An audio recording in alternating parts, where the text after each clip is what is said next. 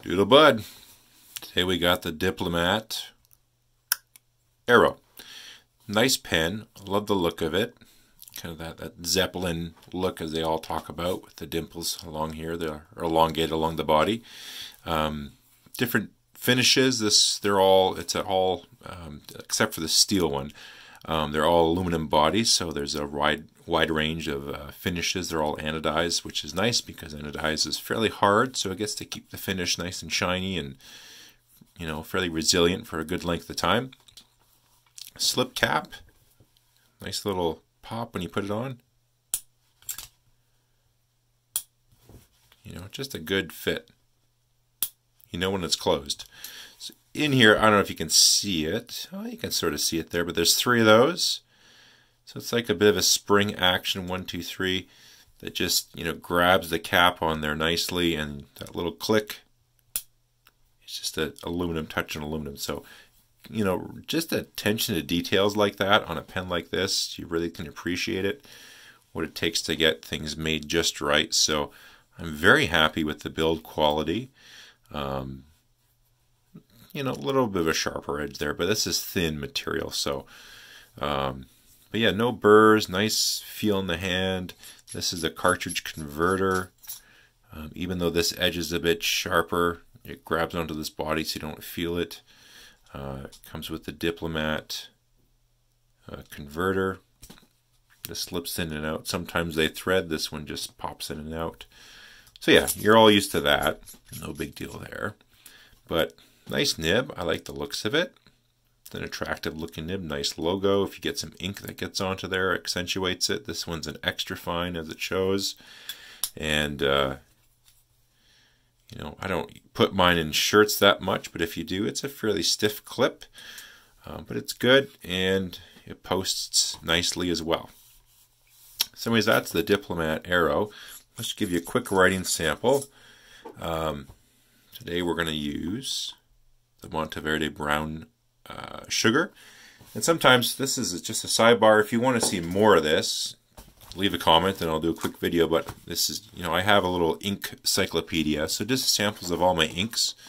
So sometimes maybe you want to put a certain ink inside of a pen and you're not sure what ink to do. It's just a good idea to have one handy.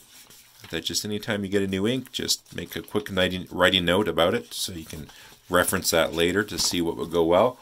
So I used this to decide I think brown sugar would look decent with this pen. But if you want a little more information on my book or how to start one or what to do, feel free to leave a comment and I'll try my best to do that. And there's some nice crud that went on that page, but whatever. So we got the brown sugar going into the Diplomat Aero in the brown finish. That's good enough for what we got to do here.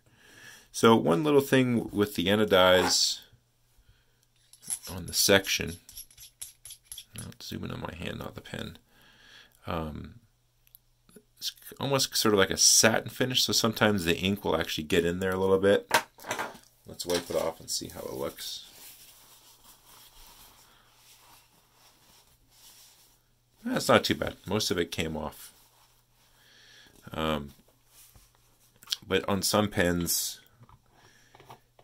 when you dip them in the bottle and you fill them up, the section will sort of hold a lot of ink, just depending on the finish here. But this one isn't too bad. For some reason, I thought with this pen it stuck in there more, but it's actually pretty decent. But the section is a little bit slippery. This feels a little more textured. The main body, the cap and the body of the pen feel a little more textured. That is one little gripe with it, is it is pretty slick. If your hands are a little bit sweaty or greasy from lunch or just whatever, just in general, it's a little bit slicker than I'd like, especially for a full metal bodied pen that is, kind of heavy. It's not that heavy, but it is a bit heavy. I just like if they had the same feeling, the same texture on the section as they do on the rest of the body. But anyways, we'll do this real quick. Diplomat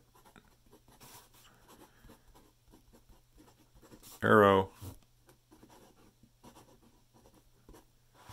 This is the notebook's hitting the tripod there. This is the extra fine.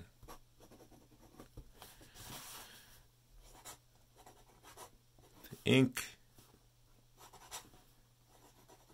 is Monteverde brown sugar.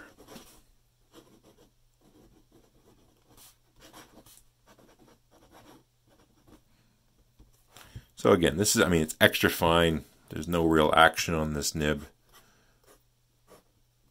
You know, I don't know if you can get line variation or just a touch more ink going through, but you don't buy an extra fine to have line variation or something fancy. You get it because you want some printing or writing, and you're going to write in small spaces, or you don't want a super gusher of a pen or something like that. But it writes super nice. Like for an extra fine, it's reasonably smooth. It lays down ink, doesn't skip. It does a really good job at, first and foremost, being a pen. So I enjoy this pen, especially when I'm doing documents with my work.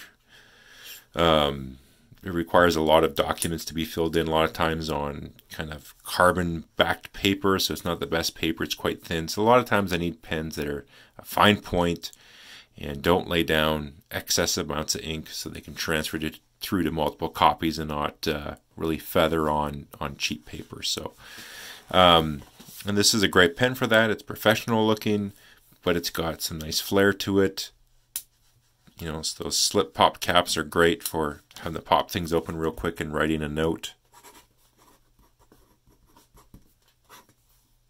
You can go right back at it again. So that's, you know, one of the reasons I like this one here for business or stuff like that when I'm doing notes or filling out client paperwork and things.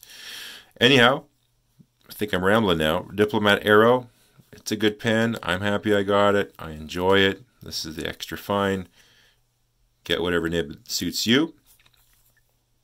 There you go. Have a good one.